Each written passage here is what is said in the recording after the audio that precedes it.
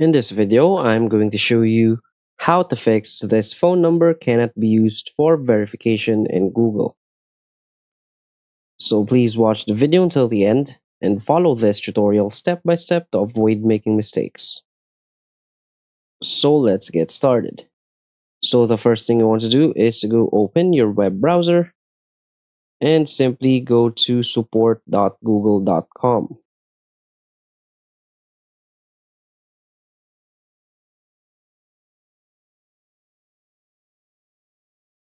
Now just go to this website. Now tap here on describe your issue and just simply search for can't verify phone number.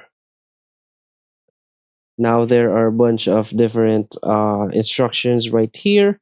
So the first step we want to do is to check your phone number if it was entered correctly with the right country code. Now check for a good Wi-Fi or mobile data connection. Now step 3, you'll want to check that you can get SMS texts. Now step 4, you want to request a new verification code. Now step 5, try fixing the app. So uninstall and reinstall the app, restart your device, and turn it back on. So that's it. So if you find this video helpful, please hit like and subscribe. Thanks.